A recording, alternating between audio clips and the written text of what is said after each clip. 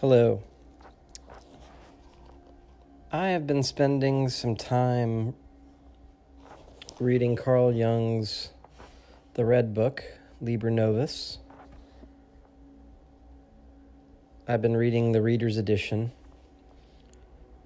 edited by Sonu Shamadasani.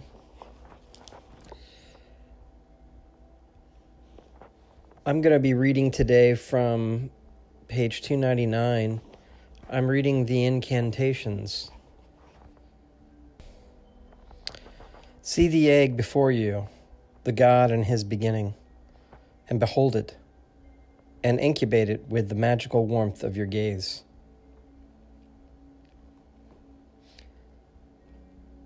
Thus, do not speak and do not show the God, but sit in a solitary place and sing incantations in the ancient manner. You can find images that go along with the poem if you have the Red Book art book. Carl Jung made some pretty amazing art documenting his journey into the underworld, his own unconscious. And what I'm going to be reading, basically, and commenting on are kind of my experience as I experience his experience through the Red Book. I've done a lot of preliminary study about Carl Jung and read some of his other work, and I've read a lot of commentary, listened to a lot of YouTube commentary. I particularly enjoyed the Library of Congress sessions. There's 2 sessions. I'll put them in the description. There's an exhibit at the Library of Congress. The Red Book is was presented in Thomas Jefferson's library, which is ironic because they seem Thomas Jefferson seems like a proto-Jung type figure. But anyway, those are very interesting kind of background to the Red Book and why it was written. It was released, I believe, in 2009 or 10, or maybe 8, by his family and some caretakers of his work. And there's going to be other work that will be released as well. It's quite a fascinating book, and it's quite Carl Jung is an extraordinary person. Some have said, the Red Book could be his mad ramblings, and he was such a genius that he was just able to create and weave very intricate stories. But I read his work in the Red Book as myths of the soul.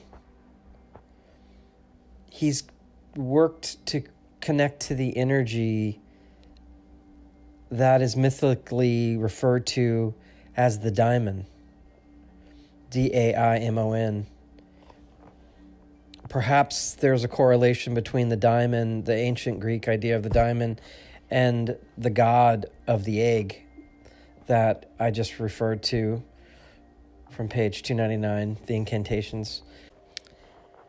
I'm going to actually backtrack a little bit. We're going to start on page 277 of the Red Book Reader.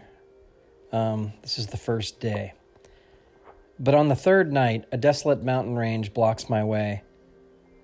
Though a narrow valley gorge allows me to enter, the way leads inevitably between 2 high rock faces. My feet are bare and injure themselves on the jagged rocks. Here the path becomes slippery. One half of the way is white, the other half black. I step onto the black side and recoil horrified. It is a hot iron. I step onto the white half. It is like ice. But so it must be. I dart across and onward, and finally the valley widens into a mighty rocky basin. A narrow path winds up along vertical rocks to the mountain ridge at the top. As I approach the top, a mighty booming resounds from the other side of the mountain, like ore being pounded. The sound gradually swells and echoes thunderously in the mountain. As I reach the pass, I see an enormous man approaching from the other side. 2 bull horns rise from his great head, and a rattling suit of armor covers his chest. His black beard is ruffled and decked with exquisite stones. The giant is carrying a sparkling double axe in his hand, like those used to strike bulls. Before I can recover from my amazed fright, the giant is standing before me. I look at his face. It is faint and pale and deeply wrinkled. His almond-shaped eyes look at me astonished. Horror takes hold of me. This is Izdubar, the mighty, the bull man. He stands and looks at me. His face speaks of consuming inner fear, and his hands and knees tremble. Izdubar, the powerful bull, trembling? Is he frightened? I call out to him. An interesting note here, Izdubar was an early name given the figure now known as Gilgamesh. This was based on a mistranscription. In 1906, Peter Jensen noted, and has now been established that Gilgamesh is the chief protagonist of the epic, and not Gishjabar or Izdubar, as assumed previously. Jung had discussed the Gilgamesh epic in 1912 in his Transformations and Symbols of the Libido, using the corrected form, and cited Jensen's work several times. So, there is definitely this correlation with the bull and Enkidu, I think, from Gilgamesh story. So just wanted to point that out. Okay, on with the dialogue on top of 278. O Izdubar, most powerful, spare my life and forgive me for lying like a worm in your path. I do not want your life. Where do you come from? I come from the west. You come from the west. Do you know the western lands? Is this the right way to the western lands? I think it's interesting that he portrays this god as not knowing, demigod as not knowing which way to go. I come from a western land, I say, whose coast washes against the great western sea. Does the sun sink into the sea, or does it touch the solid land in its decline? The sun sinks far beyond the sea. Beyond the sea, what lies there? There is nothing but empty space there. As you know, the earth is round, and moreover, it turns around the sun. Damned one, where do you get such knowledge? So there is no immortal land where the sun goes down to be reborn? Are you speaking the truth? His eyes flicker with fury and fear. He steps a thundering pace closer. I tremble. O Izdubar, most powerful one, forgive my presumptuousness, but I'm really speaking the truth. I come from a land where this is proven science and where people live who travel round the world with their ships. Our scholars know through measurement how far the sun is from each point of the surface on the earth. It is a celestial body that lies unspeakably far out in unending space. I think this is very interesting because this is, this is a vision probably that Jung is writing automatically. And I think it's interesting. He's speaking as if like he's a science fiction character from the future who's now back speaking to this fantasy character in Fantasyland, which is basically what is happening. He's using his active imagination, and he's speaking to these having a dialogue within himself. So, all right, top of 279. Izdubar is speaking here. Unending, did you say? Is the space of the world unending, and we can never reach the sun? Most powerful one, insofar as you are mortal, you can never reach the sun. I see him overcome with suffocating fear. I am mortal, and I shall never reach the sun and never reach immortality. He smashes his axe with a powerful, clanging blow on the rock. Begone, miserable weapon. You are not much use. How should you be of use against infinity, against the eternal void, and against the unreplenishable? There is no one left for you to conquer. Smash yourself, what it's worth. In the west, the sun sinks into the lap of glowing clouds and bright crimson. So go away, sun, thrice damned god, and wrap yourself in your immortality. He snatches the smashed piece of his axe from the ground and hurls it at the sun. Here, have your sacrifice, your last sacrifice. He collapses and sobs like a child. I stand shaking and hardly dare stir. Miserable worm, where did you suckle on this poison? O Izdubar, most powerful one, what you call poison, I call science. In our country, we are nurtured on it from youth, and that may be the one reason that we haven't properly flourished and remain so dwarfish. When I see you, however, it seems to me as if we are all somewhat poisoned. No stronger being has ever cut me down. No monster has ever resisted my strength. But your poison, worm, which you have placed in my way, has lamed me to the marrow. Your magical poison is stronger than the army of Tiamat. That in Babylonian mythology, Tiamat is the mother of the gods who waged war with an army of demons. He lies as if paralyzed, stretched out on the ground. You gods, help! Here lies your son, cut down by the invisible serpent's bite and his heel. Oh, if only I had crushed you when I saw you, and never heard your words. So perhaps Izdubar represents, it definitely the divine hero. So he has all those heroic qualities within us, and they are our higher self. This is what our higher self is, and it descends. There's some. I love how it's written about. The higher self descends like a bird from heaven, and it comes down, and it's drawn by humility within the person. So there's this meeting has happened here for Jung, and he's now conversing with this entity within him. So continuing on, Jung says, "O Izdubar, great and pitiable one, had I known that my knowledge could cut you down, I would have held my tongue, but I wanted to speak the truth. You call poison truth? Is poison truth, or is truth poison? Do not our astrologers and priests also speak the truth? And yet theirs does not act like poison.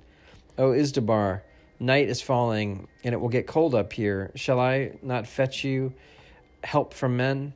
Let it be, and answer me instead. But we cannot philosophize here. Of all places, your wretched condition demands help. I say to you, let it be. If I should perish this night, so be it. Just give me an answer. I'm afraid my words are weak if they are to heal. They cannot bring about something more grave. The disaster has already happened. So tell me what you know. Perhaps you even have a magic word that counteracts the poison. My words, O most powerful one, are poor and have no magical power. No matter, speak. I don't doubt that your priests speak the truth. It is certainly a truth, only it runs contrary to your truth. Are there then two sorts of truth? It seems to me to be so. Our truth is that which comes to us from the knowledge of outer things. The truth of your priests is that which comes from your inner things. From inner things. Half sitting up. That was a salutatory word. I'm fortunate that my weak words have relieved you. Oh, if only I knew many more words that could help you. It has now grown cold and dark. I'll make a fire to warm us. Do that, as it might help. I gathered wood and lit a big fire. The holy fire warms me. Now tell me, how did you make a fire so swiftly and mysteriously? All I need are matches. Look, they are small pieces of wood with a special substance at the tip. Rubbing them against the box produces fire. That is astonishing. Where did you learn this art? Everyone has matches where I'm from, but this is the least of it. We can also fly with the help of useful machines. You can fly like birds. If your words did not contain such powerful magic, I would say to you, you were lying. I'm certainly not lying. Look, I also have a timepiece, for example, which shows the exact time of day. That is wonderful. It is clear that you come from a strange and marvelous land. You certainly come from the blessed western lands. Are you immortal? Immortal? I? There is nothing more mortal than we are. What? You're not even immortal, and yet you understand such arts? Unfortunately, our science has still not yet succeeded in finding a method against death. Who then taught you such arts? In the course of the centuries, men have made many discoveries through precise observation in the science of outer things, but this science is the awful magic that has lamed me. How can it be that you are still alive, even though you drink from this poison every day?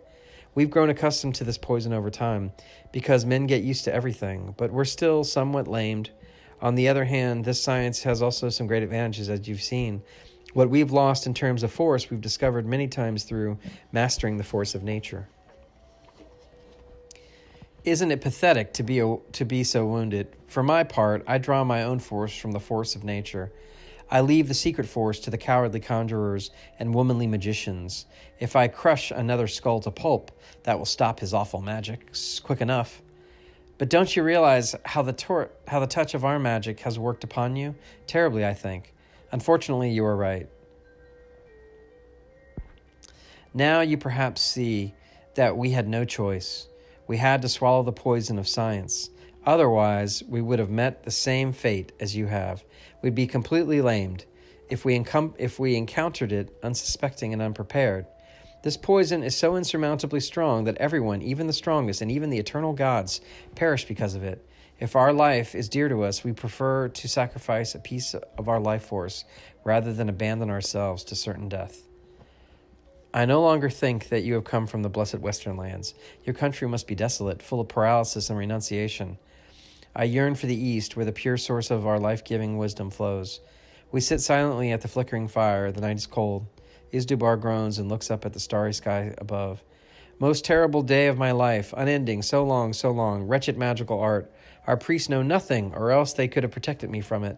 Even the gods die, he says. Have you no gods anymore? No, words are all we have. But are these words powerful?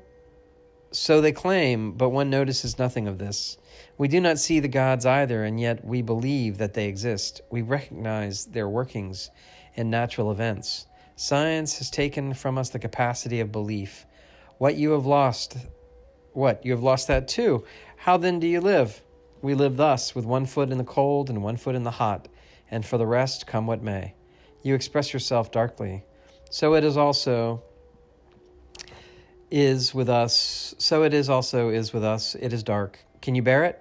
Not particularly well. I personally don't find myself at ease with it. For that reason, I've set out for the Far East, the land of the rising sun, to seek the light that we lack. Where then does the sun rise? The earth is, as you say, completely round, thus the sun rises nowhere.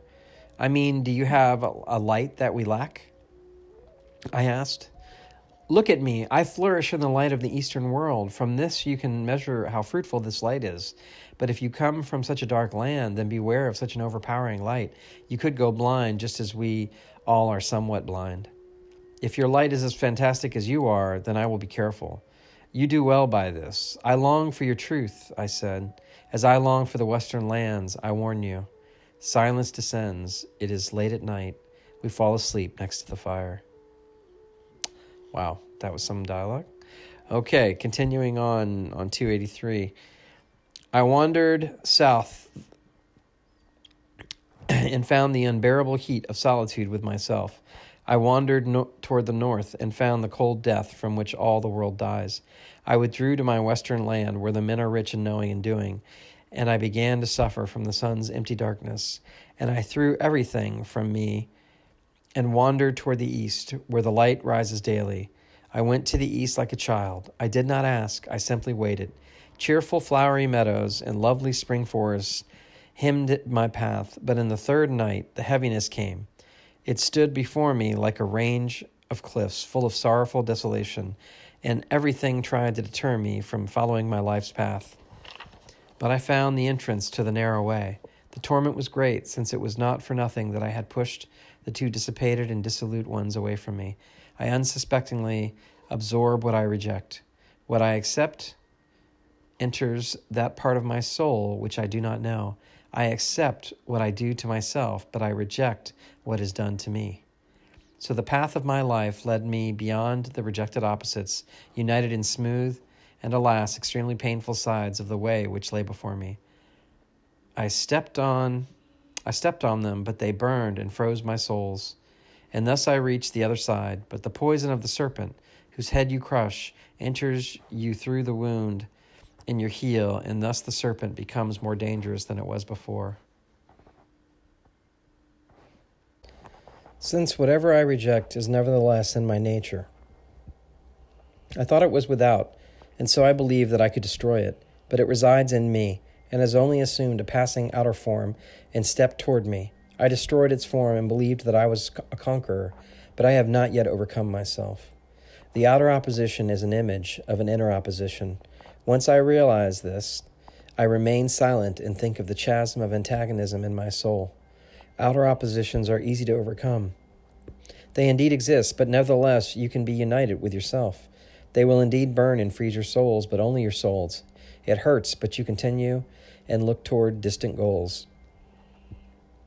As I rose to the highest point, and my hope wanted to look out toward the east, a miracle happened. As I moved toward the east, one from the east hurried toward me and strove toward the sinking light. I wanted light. He wanted night. I wanted to rise. He wanted to sink. I was dwarfish like a child, while he was enormous like an elementally powerful hero. Knowledge lamed me, while he was blinded by the fullness of the light. And so we hurried toward each other.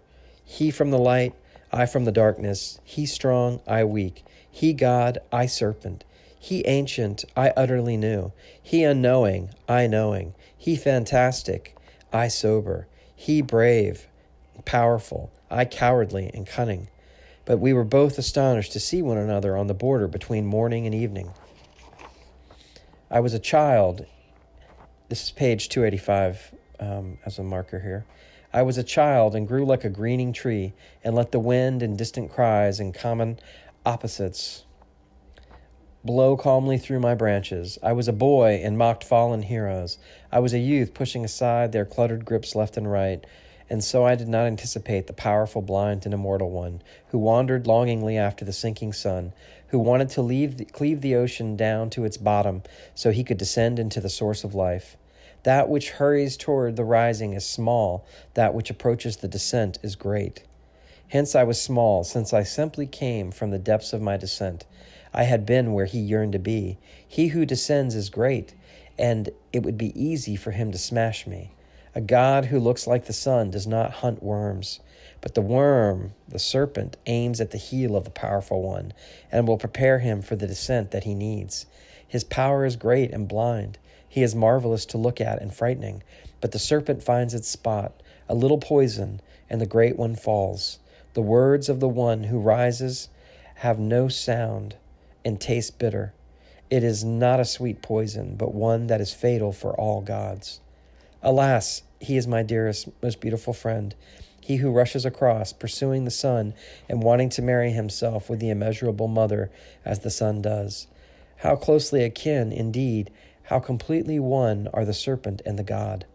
The word which was our deliverer has become a deadly weapon, a serpent that secretly stabs. So, just an aside here. So, wow. That was quite a dialogue between Jung and Izdubar, the bull hero. And then the little commentary after was Jung just kind of, as his character in his vision, he was kind of processing, and provided this metaphor of the serpent biting the heel of the god. That's a powerful myth, and you'll find that a lot of examples of that in our stories. Achilles heel, basically, when he was shot with an arrow. So there are some interesting things here, I think. He jumps across different perceptions. It's like he's changing a radio tuner. He's a tree, he's a boy, he's a serpent, he's a man. It's very interesting. So he's kind of very schizophrenically, I think, jumping but he's showing something here, that it's a common experience. It's kind of following a continuum here. He's kind of sharing like a soul view of life. What does it feel like to have multiple masks and faces and extensions of yourself all happening at once together? That's kind of the feeling I get reading his words here. So this is a very powerful metaphor for me. This is a powerful mythical image of the god being bit by the serpent, meeting, the serpent has what the god needs, the god has what the serpent wants, and they help each other in a very powerful way. They're balancing each other. Wow. Got to read that one quite a number of times. I think every time I get a little more out of it. So let's continue on. Middle of page, bottom of page 285 in the Red Book Reader Edition. No longer do outer opposites stand in my way, but my own opposite comes toward me and rises up hugely before me, and we block each other's way. The word of the serpent certainly defeats the danger, but my way remains barred, since I then had to fall from paralysis into blindness, just as the powerful one fell into paralysis to escape his blindness. I cannot reach the blinding power of the sun, just as he, the powerful one, cannot reach the ever-fruitful womb of darkness. An aside here. So the womb of darkness, this was spoken about earlier in the chapter that I didn't read. The womb of darkness is our mother, the goddess who we're born from, the warm darkness. A lot of yeah. So and this is what the powerful one is longing for. He wants to find, this womb of darkness. It's an old story, I guess. Lived out in the stars, even, and the gods within us, living us. You get a feeling through this that they're just powerful forces within human beings, and we are just this like crossing of all these different, energy channels or energetic forces, and what happens is just exploding in the moment, always changing, always becoming. Just an explosion of color and life, within time. And, that's how it feels, it's an explosion of connectivity. And I guess that's what you may call awareness. But anyway, continuing on, I seem to be denied power while he is denied rebirth. But I escape the blindness that comes with power, and he escapes the nothingness that comes with death. My hope for the fullness of the light shatters, just as his longing for boundless conquered life shatters. I had felled the strongest, and the god climbs down to mortality. And there's a poem here on page 286. The mighty one fell, he lies on the ground. Power must subside for the sake of life. The circumference of outer life should be made. By the way, these were images 41 and 42 that go along with the poem, if you can find those. A lot of the images from the Red Book are numbered, so you may find those if you search for them on the internet. Much more secrecy, solitary fire, caverns, dark, wide forests, sparsely peopled settlements, quietly flowing streams, silent winter and summer nights, small ships and carriages, and secure indwellings, the rare and precious. From afar, wanderers walk along solitary roads, look here and there. Hurrying becomes impossible. Patience grows. The noise of the days of the world, this is now image 42, the noise of the days of the world falls silent, and the warming fire blazes inside. Sitting at the fire, the shades of those gone before wail softly and give news of the past. Come to the solitary fire, you blind and lame ones, and hear of both kinds of truth. The blind will be lamed, and the lamed will be blinded. Yet the shared fire warms both in the lengthening night. An old secret fire burns between us, giving sparse light and ample warmth. The primordial fire that conquers every necessity shall burn again, since the night of the world is wide and cold, and the need is great. The well-protected fire brings together those from far away, and those who are cold, those who do not see one another and cannot reach one another, and it conquers suffering and shatters need. The words uttered at the fire are ambiguous and deep and show life the right way.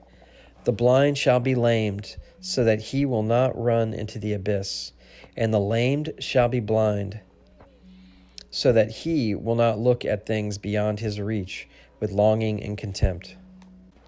Both may be aware of their deep helplessness, so that they will respect the holy fire again, as well as shades sitting at the hearth and the words that encircle the flames. That's the end of the poem. The ancients called the saving word the Logos, an expression of divine reason. So much unreason was in man that he needed reason to be saved. If one waits long enough, one sees how the gods all change into serpents and underworld dragons in the end. This is also the fate of the Logos. In the end, it poisons us all. In time, we were all poisoned, but unknowingly we kept the one, the powerful one, the eternal wanderer, in us, away from the poison. We spread the poison and paralysis around us, and that we want to educate all the world around us into reason. Some have their reason in thinking, others in feeling. Both are servants, though, of the Logos, and in secret become worshippers of the serpent. You can subjugate yourself, shackle yourself in irons, whip yourself bloody every day. You have crushed yourself, but not overcome yourself. Precisely through this, you have helped the powerful one, strengthened your paralysis, and promoted his blindness. He would like to see it in others and inflict it on them, and would like to force the Logos on you and others, longingly and tyrannically with blind obstinacy and vacant stubbornness. You can see God coming down and being like, "Thus I have a commandment, this shall be done thusly." That's kind of the image I have of this passage. Anyway, give him a taste of Logos. He is afraid, and he already trembles from afar, since he suspects that he has become outdated, and that a tiny droplet of the poison of Logos will paralyze him. But because he is your beautiful, much-loved brother, you will act slavishly toward him, and you would like to spare him, as you have spared none of your fellow men. You spared no merry and no powerful means to strike your fellow men with the poisoned arrow. Paralyzed game is an unworthy prey. The powerful huntsman who wrestles the bull to the ground and tears the lion to pieces and strikes the army of Tiamat is your bow's worthy target. If you live as he whom you are, he will come running against you impetuously, and you can hardly miss him. He will lay violent hands on you and force you into slavery if you do not remember your terrible weapon, which you have always used in his service against yourself. You will be cunning, terrible, and cold if you make the beautiful and much-loved fall. But you should not kill him, even if he suffers and writhes in unbearable agony. Bind the holy Sebastian to a tree and slowly and rationally shoot arrow after arrow into his twitching flesh. Wow, that's an image right there. When you do so, remind yourself that each arrow that strikes him spares one of your dwarfish and lame brothers, so you may shoot many arrows into him. But there is a misunderstanding that occurs all too frequently and is almost ineradicable. Men always want to destroy the beautiful and much loved outside of themselves, but never within themselves. He, the beautiful and most loved one, came to me from the east, from just that place which I was seeking to reach. Admiringly, I saw his power and magnificence and beauty, and I recognized that he was striving for precisely what I had abandoned, namely my dark human milling crowd of abjection. I recognized the blindness and unknowingness of his striving, which worked against my desire, and I opened his eyes and lamed his powerful limbs with a poisoned stab, and he lay crying like a child, as that which he was, a child, a primordial grown child that required human Logos. So he lay before me, helpless, my blind God, who had become half-seeing and paralyzed, and compassion seized me, since it was plain to me that I should not let him die. He who approached me from the rising, from the place where he could be well, but which I could never teach. He whom I sought I now possessed. The East could give me nothing other than him, the sick and fallen one. You need to undertake only half of the way. The God will undertake the other half. If you go beyond him, blindness will befall you. If he goes beyond you, paralysis will befall him. Now, this is an aside. I believe that this myth and metaphor, I believe that the God is actually the opposite sex. And also, I also think that kind of going along with active imagination here, you have to use active imagination. A literal person is not going to be able to understand Jung. A literal person is not going to be able to re-energize the myths in their life. It's going to be very challenging for a rational, reasonable person. So I've done a lot of work to kind of expand my intuition and to learn to integrate Wu Wei into my life, which is doing, not doing, which is spontaneous action. And that has developed some really interesting skills and uncovered some psychic ability that I didn't ever know that was possible. I'm developing that and working on that and focusing on that in my personal meditation. But that's because I believe the sense, what comes with reading the myths and studying the myths becomes a sensitivity to our deeper history and story and to the deeper, I think, images that are, I believe as Jung that the unconscious connects us, across all people. And that's fascinating to... Consequently, they fell into the hands of the living God. They learned to kneel and to lie with their faces down, to beg for pity, and they learn to live in servile fear and to be grateful.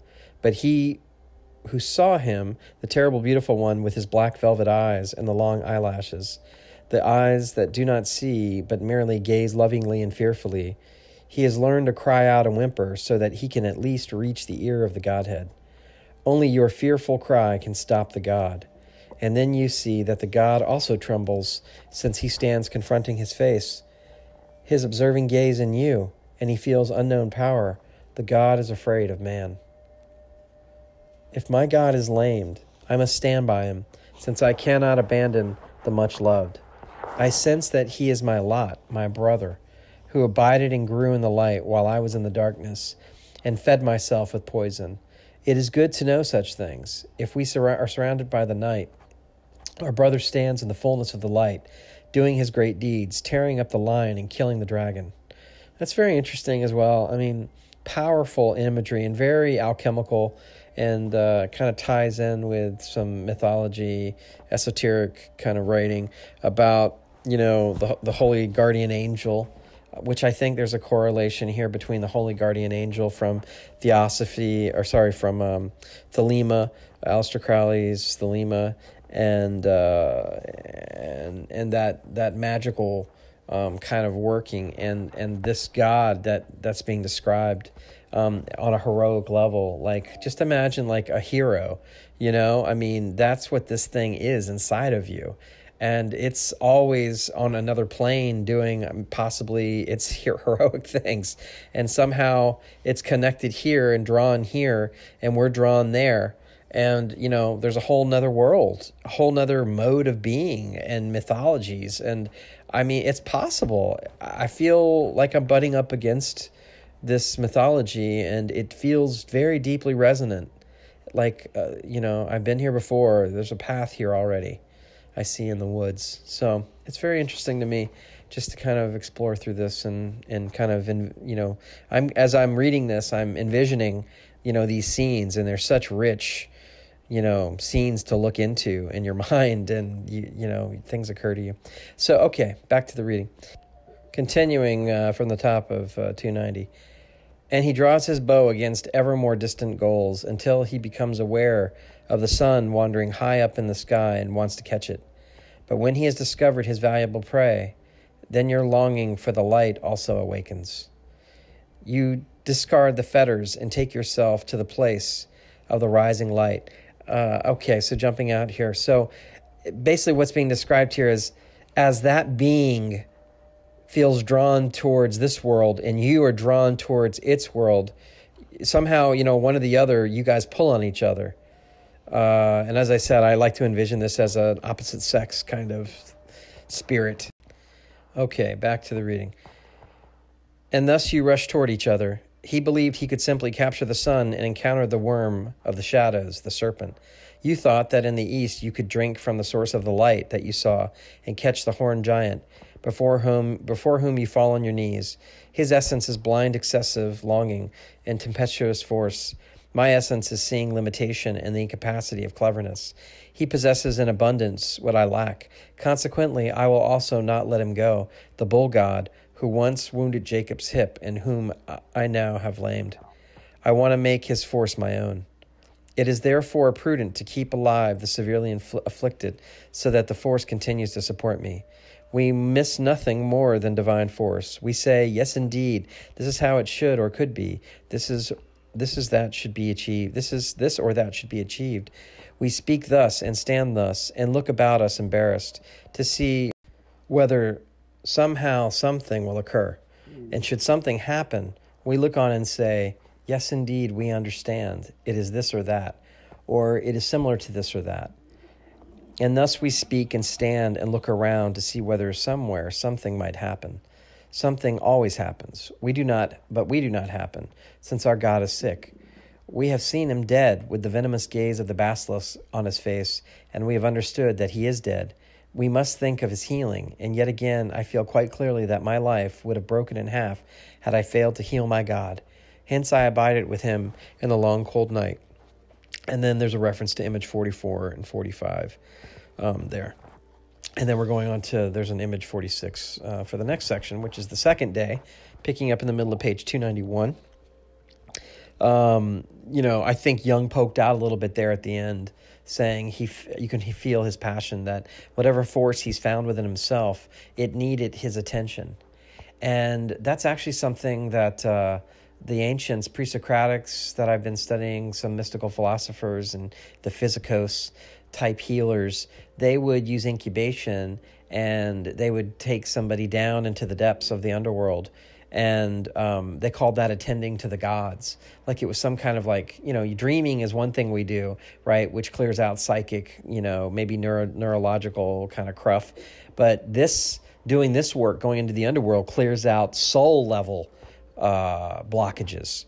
And there's an image that Jung has, a powerful image of saying that until you remove these serpents or worms that are attached to you, that they block your energy, your energy flows. Speaking mythically, metaphorically, and imaginatively, that makes sense. There's an aspect of all of this that is magical, imaginal. Whatever's effective, magic cares about what's effective and what works. We don't need to understand it rationally. And actually, the rational mind is actually a real blocker to psychic phenomena and to irrationality. So we have to kind of bring the irrational underneath the carpet, sneak it in the back door of the house to introduce it to. That was a masterstroke. Where are you carrying me? I'm going to carry you down into the Western land. My comrades will happily accommodate such a large fantasy as you. Once we have crossed the mountains and have reached the houses of hospitable men, I can calmly go about finding a means to restore you completely again. Carrying him on my back, I climbed down the small rock path with great care, more in danger of being whirled aloft by the wind than of losing my balance because of my load and plunging down the mountainside. I hang on to my all too lightweight load. Finally, we reach the bottom of the valley and the way of the hot and cold pain. But this time I am blown by a whistling east wind down through the narrow rocks and across the fields toward inhabited places, making no contact with the painful way of hot and cold. Spurred on, I hastened through beautiful lands. I see two people ahead of me, Ammonius and the Red One. By the way, these are characters from earlier in the story, and the Red One is the devil. When we are right behind them, they turn and run off into the fields with horrified cries. I must have proved a strange sight indeed. Who are these misshapen ones? Are these your comrades? Izdubar asked. These are not men. They are so-called relics of the past, which one still often encounters in the Western lands. They used to be very important. They're now used mostly as shepherds. What a wondrous country. But look, isn't that a town? Don't you want to go there? No, God forbid. I don't want a crowd to gather, since the enlightened live there. Can't you smell them? They're actually dangerous, since they cook the strongest poisons from which even I must protect myself. The people there are totally paralyzed, wrapped in a brown poisonous vapor, and can only move with artificial means. But you need not worry. Night is almost fallen, and no one will see us. Moreover, no one would admit to having seen me. I know an out-of-the-way house there. I have close friends there who will take us in for the night. Izdubar and I come to a quiet garden and a secluded house. I hide Izdubar under the drooping branches of a tree, go up to the door of the house and knock. I ponder the door. It is much too small. I will never be able to get Izdubar through it, yet a fantasy takes up no space. Why did this excellent thought not occur to me earlier? I return to the garden and with no difficulty squeeze Izdubar into the size of an egg and put him in my pocket. Then I walk into the welcoming house with Izdubar, where Izdubar should find healing. That's interesting. Really interesting allusion there or correspondence with Alice in Wonderland. In the fantasy world, anything is possible. So you just have to kind of, solve the riddles within the symbology, and you can kind of do whatever you need to do. It's not going to be rational. It's not going to be explainable. It's probably not going to be logical all the time. But actually, the unconscious mechanical processes are fairly logical in their operation, actually. So, anyway. All right, back to page 295, bottom 295. Thus my God found salvation.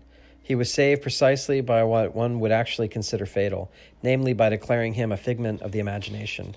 How often has it been assumed that the gods have been brought to their end in this way? This was obviously a serious mistake, since this was precisely what saved the god. He did not pass away, but became a living fantasy, whose workings I could feel on my own body. My inherent heaviness faded, and the hot and cold way of pain no longer burned and froze my soles any longer. The weight no longer kept me pressed to the ground either, but instead the wind carried me lightly like a feather in life while I carried the giant. I find that to just be a beautiful passage about the lightness of being once you've let your burden go. I mean, that's really cool. I like that a lot. Back to the reading. One used to believe that one could murder a god, but the god was saved. He forged a new axe in the fire and plunged again into the flood of light of the east to resume his ancient cycle. But we clever men crept around lamed and poisoned and did not even know that we lacked something. But I loved my God, and I took him to the house of men, since I was convinced that he also really lived as a fantasy, and should therefore not be left behind, wounded and sick. And hence I experienced the miracle of my body losing its heaviness when I burdened myself with the God. Saint Christopher the giant bore his burden with difficulty, despite the fact that he bore only the Christ child.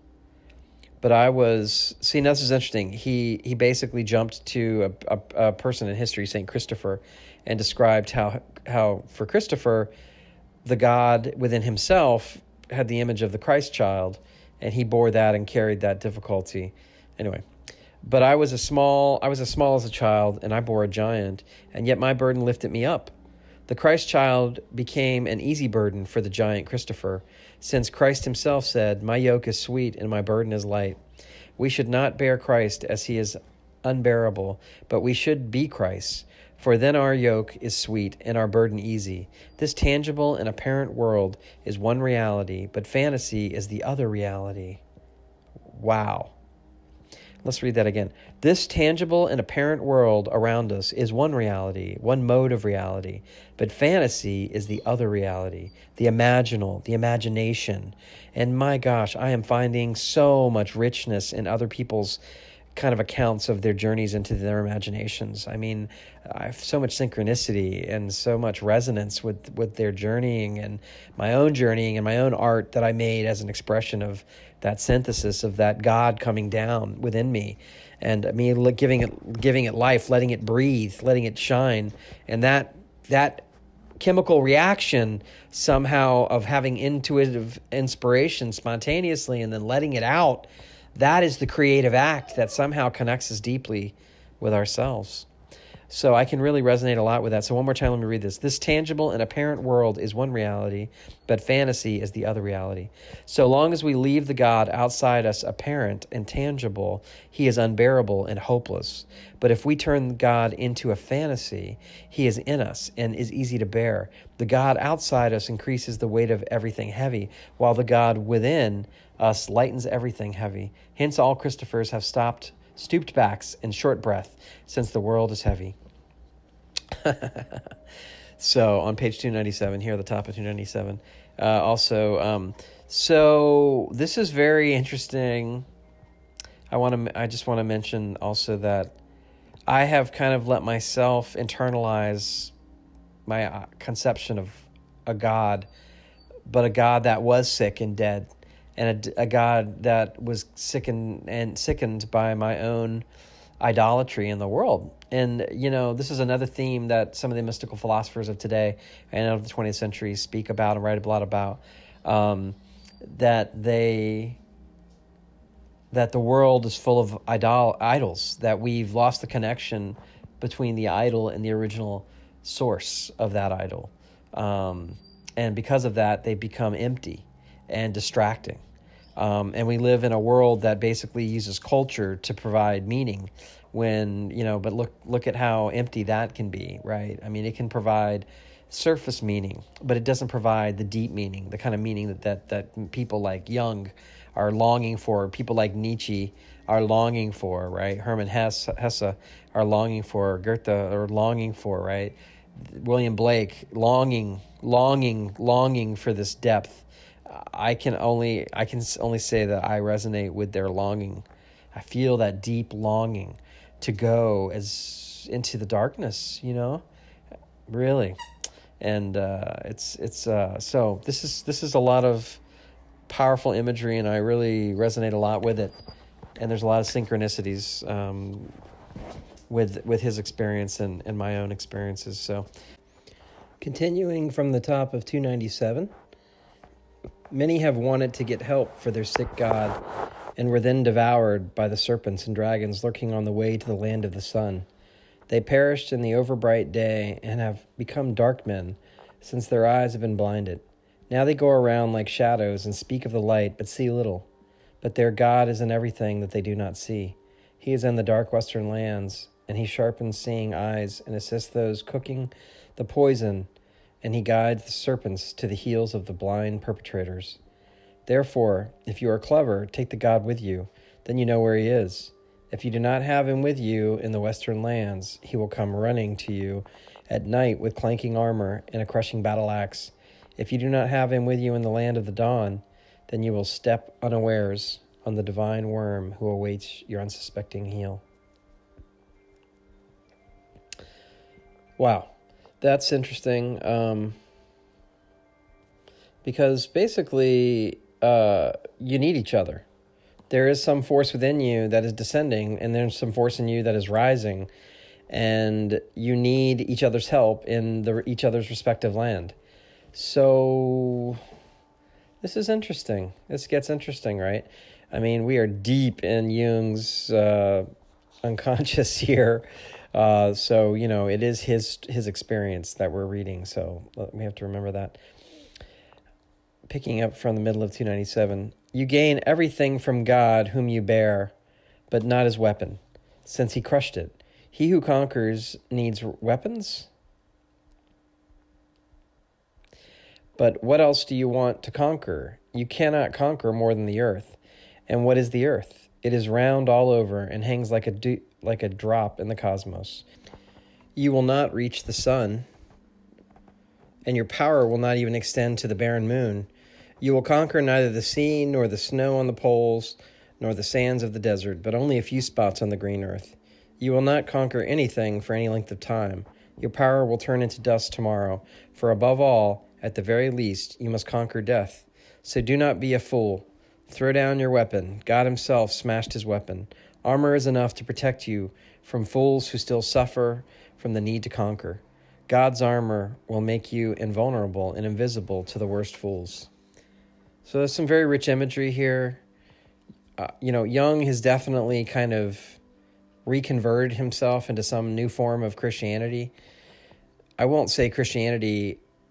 I'll say he has completed the alchemal marriage, the marriage of the bridegroom and the bride. And I don't read madness in his words. I see great beauty and clear thought, and I see a deep heart full of real compassion. I see and feel and hear and read the pain, that living causes him, and that, causes all of us. Powerful stuff, just powerful. Just letting it wash over you is like really something. Okay, continuing top of page 298. Take your God with you. Bear him down to your dark land where people live who rub their eyes each morning and yet always see only the same thing and never anything else. Bring your God down to the haze pregnant with poison, but not like those blinded ones who try to illuminate the darkness with lanterns which it does not comprehend. Instead, secretly carry your God to a hospitable roof. The huts of men are small, and they cannot welcome the God, despite their hospitality and willingness. Hence, do not wait until... let me say something about that, because I read that a certain way. What is for you and within you is really for you, ultimately, and it is very difficult, and people have a limit for how much they can take of your light, because it's blinding. It's blinding, so it's, that's interesting. Hence, do not wait until rawly bungling hands of men hack your God to pieces, but embrace him again lovingly until he has taken on the form of his first beginning. Let no human eyes see the much-loved, terribly splendid one in the state of his illness and lack of power. Consider that your fellow men are animals without knowing it. So long as they go to pasture or lie in the sun or suckle their young or mate with each other, they are beautiful and harmless creatures of dark Mother Earth. But if the God appears, they begin to rave, since the nearness of God makes people rave. They tremble with fear and fury and suddenly attack one another in fratricidal struggles, since one senses the approaching God in the other. So conceal the God that you have taken with you. Let them rave and maul each other. Your voice is too weak for those raging to be able to hear. And that's so true. When, some people that are caught in the literalness of life and the idolatry of their beliefs, scientific or religious or agnostic even, or atheistic, they will not hear what you have to say. Your voice will not it's just very difficult to get through to people. And usually direct communication like this about this stuff is usually not the way to communicate it. It's usually something tying you together synchronistically that might really speak a lot louder than any words you could ever say, right? Anyway, thus do not speak and do not show to the God, but sit in a solitary place and sing incantations in the ancient manner. And here's the first of the incantations. Here the incantations begin. Set the egg before you, the God in his beginning, and behold it, and incubate it with the magical warmth of your gaze. Okay, I'm gonna read the incantations now and wrap up this reading on page 299 of the Red Book Reader.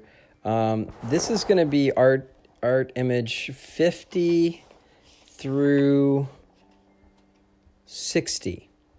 So 10 images kind of accompany randomly these different poems or incantations. Poems are incantations. This is Jung is this is a callback to the incubating pre-Socratic mystics, healing mystics. Jung has definitely picked up their torch, and he is carrying it forward here. So these are some powerful words here, and good poems to read maybe before a meditation or for a meditation. These are broken up by around different images. So let's start. Christmas has come, which it's Christmas time right now, so that was an interesting synchronicity.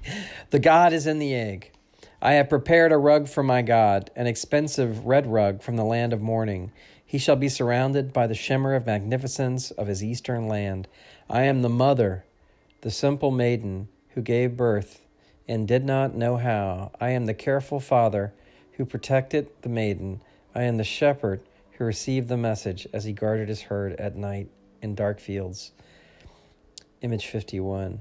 I am the holy animal that stood astonished and cannot grasp the becoming of God of the God. I am the wise man who came from the east, suspecting the miracle from afar, and I am the egg that surrounds and nurtures the seed of the God in me. Image 52. The solemn hours lengthen, and my humanity is wretched and suffers torment, since I am a giver of birth. Whence do you delight me, O God? He is the eternal emptiness and the eternal fullness. Nothing resembles him, and he resembles everything. Eternal darkness and eternal brightness. Eternal below and eternal above. Double nature in one. Simple in the manifold. Meaning in absurdity. Freedom in bondage. Subjugated when victorious. Old in youth. Yes and no. Image 53. O light of the middle way, enclosed in the egg, embryonic, full of ardor, oppressed, fully expectant, dreamlike, awaiting lost memories, as heavy as stone, hardened, molten, transparent, streaming bright, coiled on itself. Amen. You are the Lord of the beginning. Image 54. Amen. You are the star of the east. Amen. You are the flower that blooms over everything. Amen. You are the deer that breaks out of the forest. Amen. You are the song that sounds far over the water. Amen. You are the beginning and the end. Image 55. One word that was never spoken, one light that was never lit up, an unparalleled confusion, and a road without end. Image 56. I forgive myself these words, as you also forgive me for the sake of your blazing light. Image 57. Rise up, you gracious fire of old night. I kiss the threshold of your beginning. My hand prepares the rug and spreads abundant red flowers before you. Rise up, my friend, you who lay sick, break through the shell. We have prepared a meal for you. Gifts have been prepared for you. Dancers await you. We have built a house for you. Your servants stand ready. We drove herds together for you on green fields. We filled your cup with red wine. We set out fragrant fruit on golden dishes. We knock at your prison and lay our ears against it. The hours lengthen, tarry no longer. We are wretched without you, and our song is worn out. Image 58. We are miserable without you and wear out our songs. We spoke all the words that our heart gave us. What else do you want? What else shall we fulfill for you? We open every door for you. We bend our knees where you want us to. We go to all points of the compass. According to your wish, we carry up what is below, and we turn what is above into that which is below, as you command. We give and take according to your wish. We want it to turn right, but go left, obedient to your sign. We rise and we fall. We sway and remain still. We see and we are blind. We hear and we are deaf. We say yes and no, always hearing your word. We do not comprehend and we live the incomprehensible. We do not love and we live the unloved. And we evolve around ourselves again and comprehend and live the understandable. We love and live the loved. True to your law. Come to us, we who are willing from our own will. Come to us, we who understand you from our own spirit. Come to us, we who will warm you at our own fire. Come to us, we who will heal you with our own art. Come to us, we who will produce you out of our own body. Come, child, to father and mother. Image 59. We asked earth, we asked heaven, we asked the sea, we asked the wind, we asked the fire. We looked for you with all the peoples. We looked for you with all the kings. We looked for you with all the wise. We looked for you in our own heads and hearts, and we found you in the egg. Image 60. I have slain a precious human sacrifice for you, a young and old man. I have cut my skin with a knife. I have sprinkled your altar with my own blood. I have banished my father and mother so that you can live with me. I'll just say from my own personal life that I literally live in banishment from my family and my father and mother. Not by choice, but by their choice. But still, that line really cut deep for me. What a synchronicity. Back to the reading on page 304, top of 304. This is wrapping up here. I have turned my night into day, went about at midday like a sleepwalker. I have overthrown all the gods, broken the laws, eaten the impure. I have thrown down my sword and dressed in women's clothing. I haven't done that yet, but that's on the list. I shattered my firm castle and played like a child in the sand. I saw warriors form into line of battle, and I destroyed my suit of armor with a hammer. I planted my field and let the fruit decay. I made small everything that was great and made everything great that was small. I exchanged my furthest goal for the nearest. And so I am ready.